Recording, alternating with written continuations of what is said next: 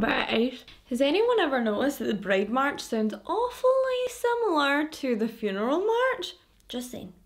Hey there everyone, my name is Megan if you're new here, and if not, welcome back for episode 2 of Weirdo Wednesday, where I will get dressed up or dressed down in my PJs and we'll have a drink and just celebrate the fact that you're almost halfway through the week. You've only got Thursday, Friday, and then you're done. If you like anything to do with true crime or supernatural or spookiness, please hit the subscribe button, as I am also here on a Friday with Killer Weekend, which I'll discuss a true crime each week with you guys, and you guys can get involved in the discussion in the comments box below. If you also like spooky content, please feel free to follow my Instagram at MeganTrueCrime. I also have a TikTok at Megan.TrueCrime. We'll have a little sip. And for anyone wondering what I'm drinking this evening, it's a stunning oh, I'm already drunk, I'm like knocking this over. It's a stunning 2014 beautiful Malibu with orange. And if you're wanting to make this beautiful cocktail, all you need is Malibu and orange. That's it. So without further ado, we will get into this week's question and answer of Ask Me Anything. You guys can ask me anything. It will be on my stories on Instagram each week, where you can ask any questions you want and I will read them out within reason. Don't be a freak. You're out there. There's some of you know who you are. So, question number 1 was, what's your favourite scary movie?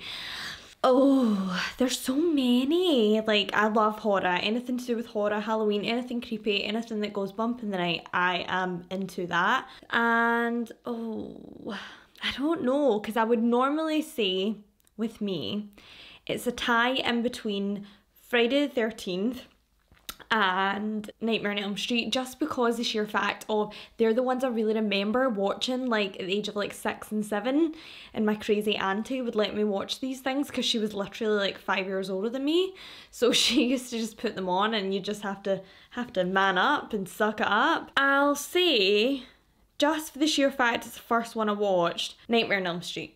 I'll go with old scissor fingers. Question number 2. What was your makeup look when you were 14? Wowzers. So, I looked horrific at 14. Makeup? What makeup? We literally had fake tan wipes at the age of 14, and I remember I went on a class trip to Belgium and I brought these new fake tan wipes with me because I already get a tan, but during the winter months, my other sallow skin people, you'll all get this too, you just go a weird shade of grey. The minute the sun dries right up, just go a weird shade of grey, and I don't know what it is. Anyone with olive skin like me totally has the same issue. We don't go pale, we just go from tanned to grey. That's it. There's no in between. So as a 14-year-old, I thought, I know how to solve this. I'll go to Boots Chemist and spend £4 on these expensive fake tan wipes. So this was before the time of tanning mitts and the fact you had to wear gloves. No one really understood what these things did. So I took these on the trip and used them on the last night of the trip. Safe to say there was a disco at the last night of the trip. And I was like an Oompa Loompa. I was so orange. I had complete dark brown hands. They were not acceptable. My hands were literally black. It just did not look like a good look. I would probably say at the age of 14, it wasn't so much bad makeup as anything. It was more the beauty regimen that we used to go through. Also, at the age of 16, Dream Matte Mousse came into play, and boy, wasn't that a game changer. Question 3. We're getting deep with this one. What's one thing you wish you never did or said to someone? I don't really know, because I don't really believe in like regretting things, because I believe what ifs are the devil, and if you live with what ifs in your mind, it can really mess you up. And there's nothing I really truly regret. I think everything in my life ended up how it should. Yeah, there was things probably I shouldn't have said to people. I was a little bit of a bitch when I was like 15, 16.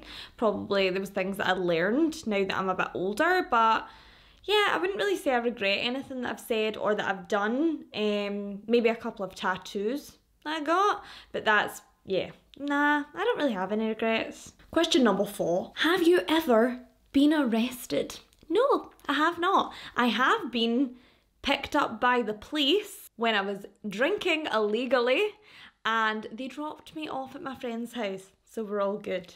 Never been arrested. And finally, number 5, have you ever heard of John Wayne Gacy?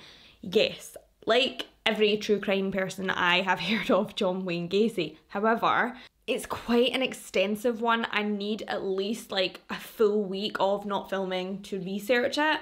So I think I would probably do it if I'm going on holiday. Kidding myself that I'm going on holiday this year. It's a really, really busy one and there's a lot of victims, so I just want to do it justice.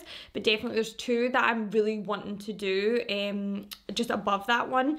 I want to do the JonBenet Ramsey case because I've had so many requests for it, and it's a case that me and my family grew up with, so 100% I want to do the JonBenet Ramsey case. And then another case that I really want to do is Kendrick Johnson, who was a young boy who was found dead rolled up in a gym mat. I have a lot to say about that one, but I just want to make sure I do it at the right time on my YouTube channel and that it gets the attention that it deserves. But thank you so much for your questions. Most of your questions were okay. Some of them were woo, a bit out there, but definitely make sure you check that out on my Insta story. It should be every kind of Tuesday, Wednesday, so just keep an eye on that and I'll make sure I get those questions in. So without further ado, we'll get into this week's topic. I keep going to say case because I'm so used to doing that every Friday, but it's not a case. Topic. Like I discussed last week on my Friday episode, we will be talking about ghostly brides and ghost brides. So the reason I wanted to do this one was because if you don't know me personally or this is your first time tuning in, I am newly engaged and I'm planning a wedding during a pandemic. And can I just say that if you're planning a wedding right now, good on you, because you're handling a lot of stuff. And it's not just that. I feel like before you plan a wedding, if you're immature, like me, very immature, you will grow the up when you're planning a wedding. Like if there's ever a time for you to feel like more of a child, it's when you're planning a wedding. You feel like you're this like 16-year-old and why is someone asking you to make all these decisions? But yeah, it's not all bad. Obviously there's bits of it that are really fun. I'm super excited to kind of involve you guys. I wanted to check with you guys as well if you would be interested in any kind of vlogs, personal vlogs with me regarding planning my wedding and the process of planning the wedding, just to see if it's anything you guys would be interested in. It will be quite an alternative wedding. I like a bit of gothic, I like a bit of vampire-esque, I like a bit of Halloween. So yeah, if it's something you guys would be interested, please let me know in the comments below. I would make a separate channel for that, just so that it doesn't get interfering with my crime channel, but I'd let you guys know if it's something you are interested in. So without any more chit chat from me, we will dive right into the first ghostly occurrence. Whilst I was researching ghost brides, 2 cases actually came to my attention that were super recent and within the UK, which is terrifying if you're in the UK. The first case takes us to Aintree in Merseyside in England, and it's about a woman who was apparently captured on someone's CCTV footage that they have in place for their dogs. So the couple have 2 young French bulldogs and they have kind of like a nanny cam so that they can watch the dogs and see if they're getting into any bother in the house. Also, if you've been watching the news recently, you know that a lot of French bulldogs and chihuahuas have been getting stolen around the UK by dog theft rings, if that's a thing, and people have just been a little bit more concerned with their security. Darren Pallister and his fiancée Jessica Mason were awoken at around 3 AM by an alert on one of their phones. Darren was the first one to wake up with the alert, and it said that there had been movement on one of the motion censored cameras downstairs. He, like any normal guy, got a bit of a fright and decided to go on and check what the activity was, but he could not believe his eyes when at first he saw nothing on the camera, and as the camera went from 12:33 it flicked to 12:34, and this is what appeared in their dining room. As you can see, it's the shape of a woman and she appears to have, they said that they think she looks blonde. I actually think she looks dark haired, but let me know, maybe it's one of those gold dress, blue dress things. I just can't see a blonde in it. They also said that she appears to be wearing a white wedding gown. Now the gown does look white, but it doesn't appear to be a veil or anything like that. It just appears to be a kind of old-timey, kind of high neck outfit. And they said as quick as she arrived on the footage, she completely disappeared. He said that for a couple of seconds she stared out of what would be their French doors, their patio doors, and then she was gone with no trace. He woke up his partner next to him because he thought maybe it was her, maybe she was sleepwalking, and then she said that she'd been asleep the entire time. And then when he went downstairs to check it out to make sure no one had broken in and a woman hadn't got into the house, he said that downstairs was completely empty and their 2 little dogs were fast asleep. The couple are fairly new to the home, and they have said that since moving in, they've experienced a couple of paranormal experiences. Darren himself is quite a man's man, and he says that he'll often stay up late at night playing his PlayStation. When he's playing the PlayStation, he said that he sometimes can smell a waft of really strong perfume, very floral, and he says it reminds him of perfume that his gran or his mum used to wear. So, you know, maybe she's just popping in to say, get to your bed and stop playing your games, son, you're a grown man. I'm speaking with a bit of bitterness because my partner's up to like 3 AM playing his PS every night. So fun. Cheers. The couple said that they often felt like someone was watching them in the house, but they never got a feeling that it was a bad thing watching them. They said that it was quite a kind of calming spirit and that nothing really bad had ever happened in the home. They did check it up with their landlord because they think that this is a ghost of someone who's possibly died in the house or on the land.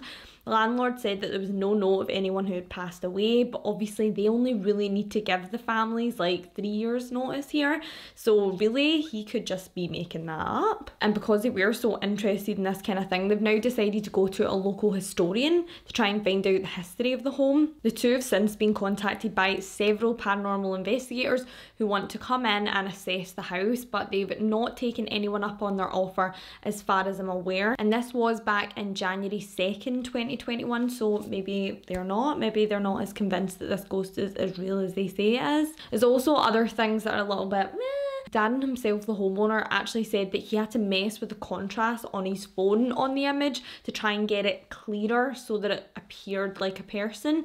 So the before image is a little bit more grainy. I don't think they've ever released that image. In the after image you can clearly see the shape and the face of a woman. However, is this a hoax? Will we ever know? I know they can tell if images have been doctored, but technology's so good these days, can they even tell if something's been changed on the image? So hopefully they will actually let someone in the house to do an investigation, and fingers crossed we'll find out who the ghost is who haunts the Aintree home. The other case that I came across, which is eerily similar to that of Dan and Jessica's case, is the case of the bride who was seen floating through a building site at 2 AM. In August 2020, Adam Lees, the owner of a security business, was keeping an eye on a property in Birmingham city centre in the UK. At around 1:54, the motion sensors went off on the building site and Adam went to see what the commotion was.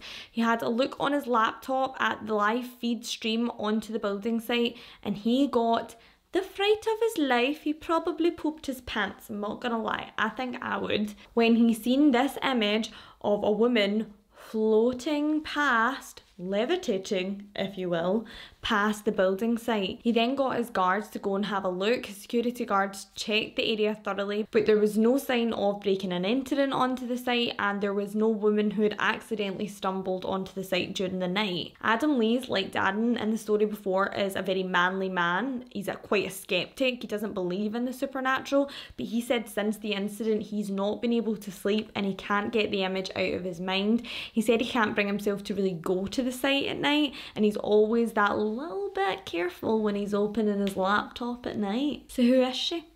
We'll never know. The fascination with ghost brides isn't something that's terribly new. It has spanned through generations, and it even picked up more interest back in 2019 when the movie Annabelle Comes Home was released.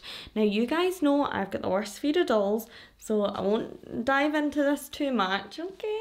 But if you've not seen the movie, I do warn you, spoiler alert, I'm gonna tell you some bits about it. So if you've not seen it yet and you want to watch it, Annabelle Comes Home, we're going to discuss it right now. So in the movie, it's based around Ed and Lorraine Warren, famed ghost hunters, and the two were paranormal investigators who also own an occult museum in their home of Connecticut. However, they have since passed away. Rest in peace. I love their stuff. And if you've not read their book, The Demonologist, please give it a read. It's super spooky. Maybe read it when you're on a flight, not in your own home, just for that extra bit of safety.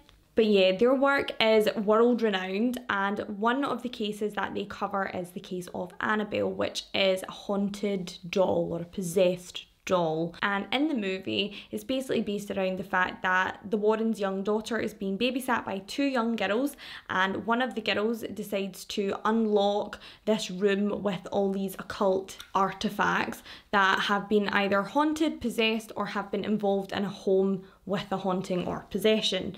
Now, one of the items that features in the movie is a wedding dress, and it has the story attached to it in the movie that the wearer of the gown will become intoxicated with rage and she will kill her husband on the day of her wedding. And once the murder has been and gone, she's done her bit, the dress then goes back to its complete pristine condition as it was before. So if there's blood on it, it's completely erased. If there's rips on it, they heal themselves, and the gown then disappears. No one knows where it goes after the murders, and it ends up in some sort of thrift shop or designer shop, and another bride then wears the gown with that horrible fate ahead of her. It says in the movie that 7 men befell this horrible fate before Ed and Lorraine Warren stepped in and took the gown into their own possession to have it blessed. However, Tony Spira, who is actually the curator of the museum now since the Warrens passed, he's actually their son-in-law. He's married to their daughter Judy, and he says that there is no such dress with that history. He said there is a white gown in the occult museum and it is attached with a kind of veil, but he said that it's nothing to do with those kind of crimes. Those crimes didn't happen in his mind, and that is actually attached to the White Lady of Union Cemetery, also in Connecticut. It's always Connecticut, isn't it? Sorry if you live in Connecticut, you're never going to sleep tonight, but like legit, it's like the Green Lady, Connecticut, the haunting in Connecticut, obviously Connecticut, the haunting at Lindley Street, Connecticut. Where won't I be moving? Connecticut. Actually, if you're from that area, please let us know. Have you got any haunting stories? Do you have any family from the area and they've told you things about their house that aren't quite right? Let us know in the comments. But back to the White Lady. So she has quite a muddy kind of past. There's not much known about the White Lady. However, from 1940 onwards, there has been sightings of this young woman, a beautiful young woman, wearing a white wedding gown. She's either got a veil or she doesn't have a veil. It's not really consistent, but she's often seen exiting Union Cemetery and going on to the main road. She's been seen getting into cabs, she's been seen in the passenger seat of someone's car, she's also been seen to jump in front of the car and actually go through the car as she's been hit.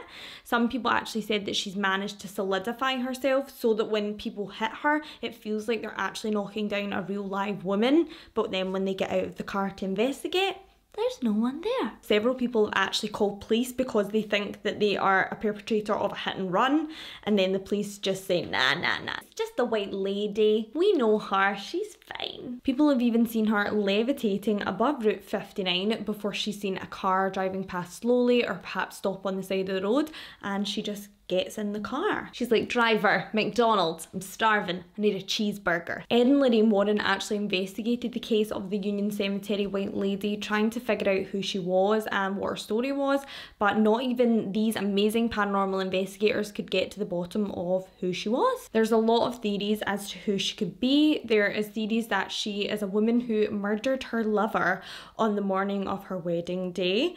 There's also rumours that she's a woman who died in childbirth and her wedding gown was what she was buried in. There's also a rumour that she was set to marry someone that she didn't love, and her lover, who she was in love with, was so enraged with jealousy that he actually drowned her in the nearby river in her wedding gown. But if we're playing devil's advocate, it does seem very strange that she's always obsessed with like getting in a car or getting hit by a car. Is it possible she was on her way to maybe elope with her lover and she was hit by a car next to Union Cemetery? What do you think? Who is the White Lady? Ed Warren is now buried, God rest his soul, in a completely different cemetery than where she was normally seen.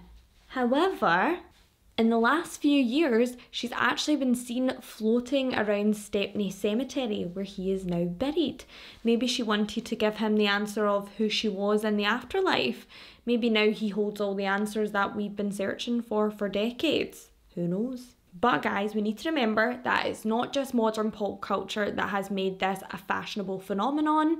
There's been a great interest in ghostly brides dating way back to BC, and this was in the form of the Chinese tradition of ghost brides. Now, if any of you guys have watched the program Ghost Brides on Netflix, it is subtitles, and a lot of people have said that the representation of the people and the race at the time is a little bit sketchy. But I'm just saying the premise of the show, not the language used and the makeup and the actors themselves, because a lot of people have been a little bit offended.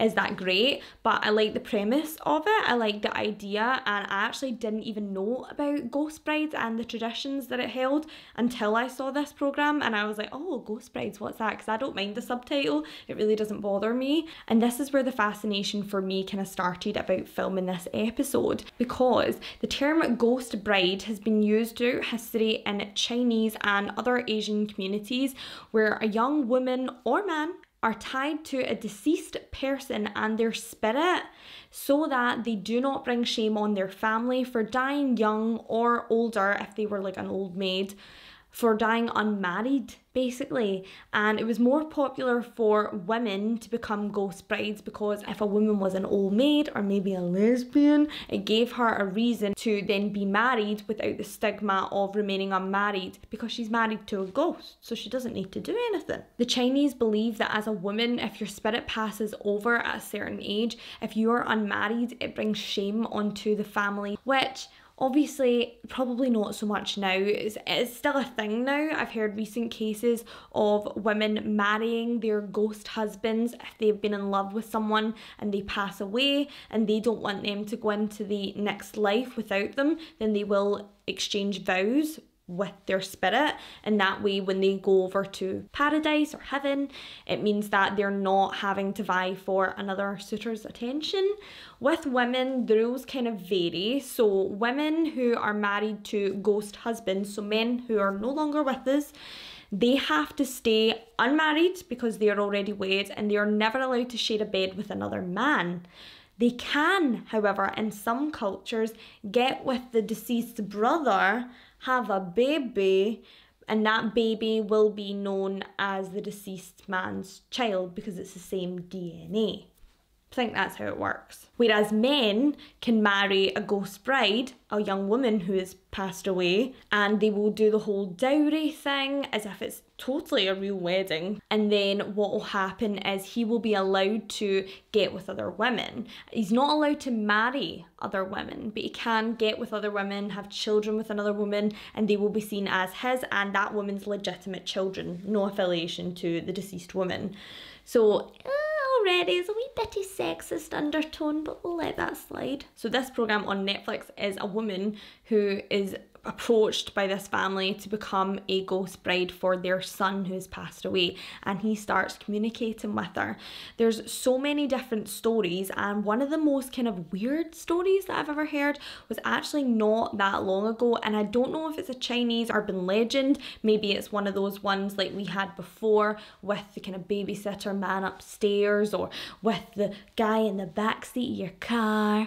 I think it might be maybe one of those, or maybe it's just like an old wives' tale and it holds quite a lot of significance for the Chinese community. I'm not sure. So this story itself begins with a young woman, and she is happy, living her best life, when she starts to have dreams about a man, and the man's trying to talk to her in her dreams and trying to kind of gain a friendship with her. She's not really interested at first in communicating with the man. The first couple of dreams she kind of puts up with him and entertains him, and then after a while she starts dreaming about him every single night or every time she's napping. Her sister says that it's probably just her imagination and that it's probably something psychological that's keeping her dreaming about this man, but she's quite frightened about it. Eventually, as the dreams progress, the two actually build a friendship, and eventually she starts to grow feelings for the man. So she fancies this dude in her dreams, and then one day when her family go into her room to awaken her, she will not wake up. They get a doctor to the house, and the doctor confirms that she has died in her sleep. Now this is when her sister starts talking, and she says that in her diary there's a lot of entries about this ghost husband, a man who allegedly passed away, and he was asking her to be with him in this other life, and that he fell in love with her. He proposed when she was asleep, and she agreed to transfer herself over to his world so they could be together forever. Now, in the story, her mum and dad like aren't that fussed, like they're super happy and they throw a big massive celebration because at least she never died alone. But I actually really find that culture super interesting, like the fact that they could have this like till death do us part but not quite. It's really interesting to me, and I can kind of see why some people might do it. If you're totally in love with someone and then they're snatched away so young, maybe you don't want to be with anyone else, maybe you can't picture your life with someone else, but they can be quite deadly. There's also a kind of sinister side to these rituals, in which if a young woman who's not got a lot of family standing and not got a great deal of money behind her, sometimes the boy's family will actually put the girl to death and then give her family money in exchange for this marriage so that she can travel to the other side and be with their son. Now, this is something that's very controversial. I would hope it doesn't happen nowadays, but the term ghost bride is definitely something that's still heard within the Asian community, and it holds a lot of significance for Asian families. I'll do that to my boyfriend, except I'll have like the girls' rules, and I'll say if I die, you never meet anyone else because I'd find you. I'm just kidding, by the way. If anything ever happens to him, it totally wasn't me. Like, I would not do well in jail. Do we have any of you guys who are a member of these kind of communities and you've heard of stories throughout your family of ghost brides? Do you know anyone who's been a ghost bride and lived to tell the tale? Do let us know, because I find it really interesting. Like, I love stuff like that. I don't know if that makes me a weirdo, but I do really like stuff like that and hearing about different cultures, and I think it's quite cool to think of it quite old worldly. Like, a lot of people said it was like BC, so like before Christ was even meant to be floating about. So yeah, it's quite interesting, isn't it, to think of perhaps being tied to someone forever and have it be like properly forever. So what are your guys' thoughts on this week's episode? Do you feel like this is something that could be true? Do you believe Adam Lees, who saw the ghostly apparition move across his computer screen at the building site in Birmingham? Do you believe Darren and Jessica, who swear that they saw a ghost bride on their CCTV doggy cam? Or do you think it's just someone looking for a fast buck who's just looking to get themselves in the headlines? There is obviously motives people could have. Maybe Adam Lees wants to get a security firm out there, and what better way to get them in the papers than Supernatural? I don't really know though, because I mean, that was quite a scary one. I mean, let's just refresh y'all's memory. Like, who'd want to fake that one up? I hope you guys enjoyed this week's episode, and I hope my drunk Malibu induced ramblings weren't too scary for you. I just want to say a big thank you to everyone who has joined my channel, who's hit subscribe. It really means the world to me. Seriously, I know I harp on about it, but it really, really does. The fact that I see little spikes in certain videos, it gets me all excited, and I'm really, really loving what I'm doing for you guys.